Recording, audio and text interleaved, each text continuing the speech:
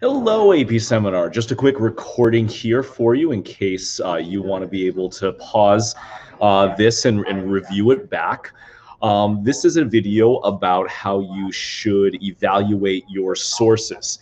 And in the AP Seminar world, a lot of the teachers use this acronym called CRAAP. So we're going to look today at is your research CRAAP? And we're going to use the acronym. So you see a little poop emoji here with a raven on. We'll go through this and kind of help you understand. Not something you ever have to memorize. It's just something that you might want to have the handout, which we have for you on the website, available as you're evaluating the credibility of your sources. So first thing, let's take a look at the acronym.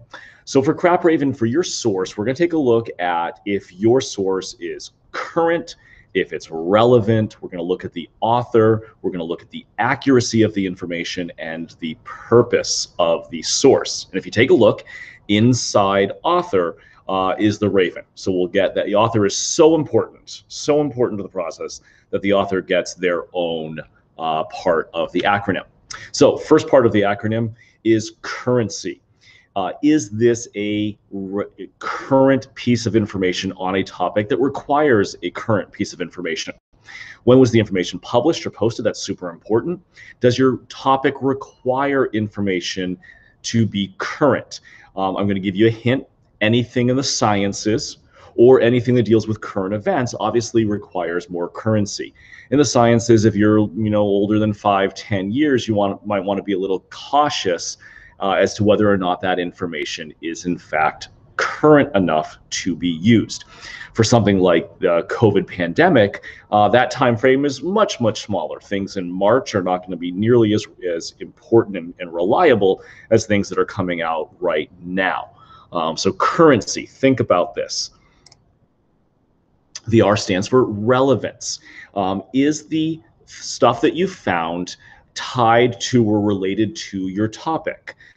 Who's the intended audience? Is this for other scholars, which is good, that's what you want to use, or is this for maybe a middle school encyclopedia entry, which we don't really want to use? You can read that to get at a general idea of the topic, but we really only want to use stuff that's by and for other scholars.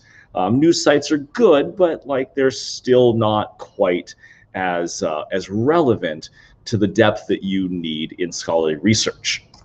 So is the information at an appropriate level? So not too elementary or too advanced for your needs. Sometimes there are scientific articles that it's like, well, yeah, I don't understand this fully enough to be able to use all of it.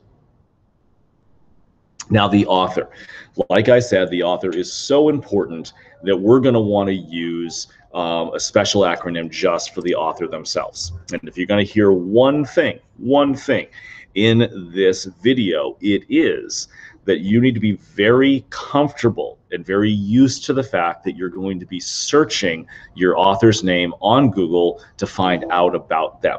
You're going to be looking for their reputation. Do they have a good reputation, or do they have a reputation for bad research? Do they have the ability to observe? Do they do the research study, or is this just someone who's writing in a newspaper article about a study? You want to go to the person who did the study, not just the person who wrote about the study. So the ability to observe. Do they have a vested interest? Are they trying to sell you something? The more they can gain from changing your opinion to theirs, the more questionable about their relevance, their reliability, that you should be.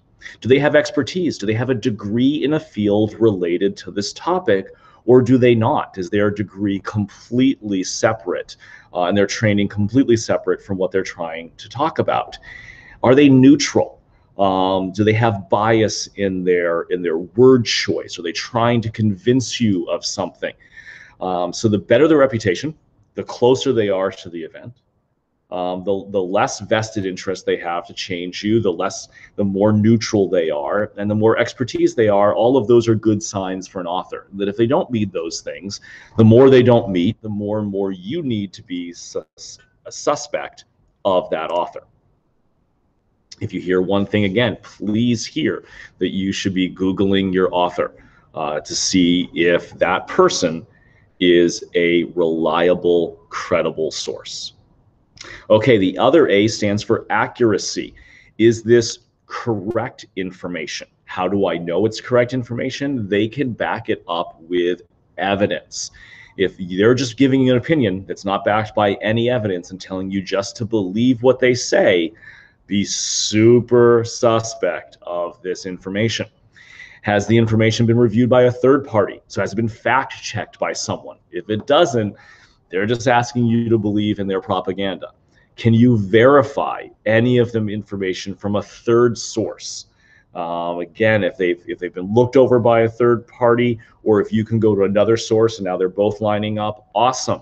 But if they're way over here and all the data is way over here, don't trust that singleton without really good evidence or reason to do that. And the last one is purpose. Why are they writing? The scholarly research that we're going to end up using in this class is written to inform in a very neutral way, and it's also written to share research findings. It is not trying to get you to buy anything or vote a certain way or profit a company. So if the purpose is to inform, that's awesome. But if you're trying to persuade or change an opinion or use propaganda, that's when you really want to be very careful about using a source if they're trying to get you to feel a certain way, especially if they're trying to get you to feel a certain way without evidence, or if they're using emotional pleas like fear. That's when you want to be really careful. Do they have a real bias? Is their institution biased and they're trying to move you over to a side without any evidence? So that's a quick introduction to CRAAP Raven. I'll go back to the acronym here for you. Okay, we want to make sure that our research is not crap that we're using in AP Seminar or at any point in time in our academic lives. Does it have currency, relevance? Is the author someone that I can trust? Is the information accurate? And is the purpose of the article above board? Is it trying to inform me instead of sway me? Those are all things. Does it have to hit all of those? No, but the more that it hits, the better off you are. Hope this was helpful, and you take care, AP Sem.